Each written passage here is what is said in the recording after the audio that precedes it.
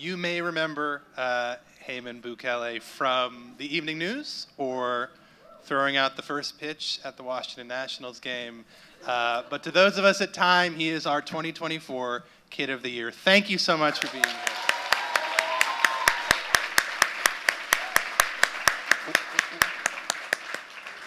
A deserved applause. We are so excited and inspired by what you're doing.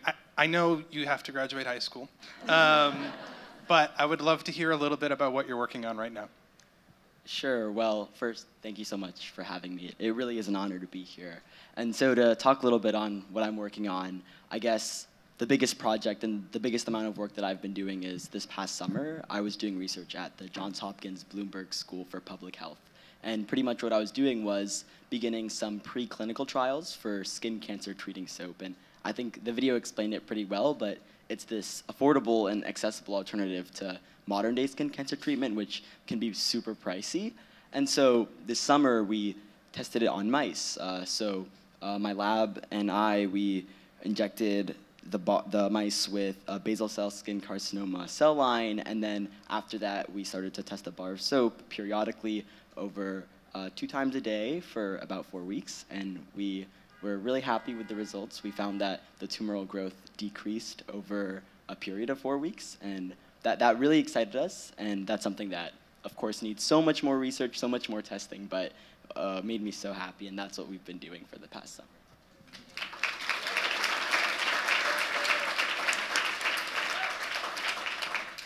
That is so inspiring. How can we inspire other kids like you to get involved in health and in science?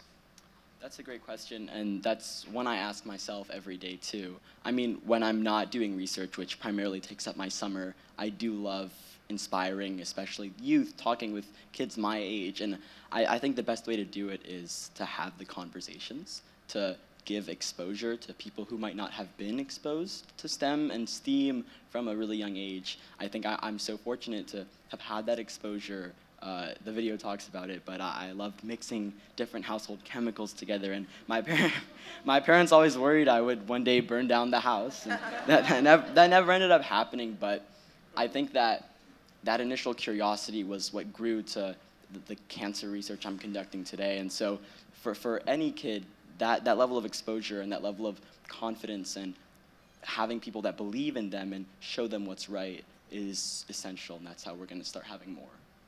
Well, thank you so much. Another round of applause.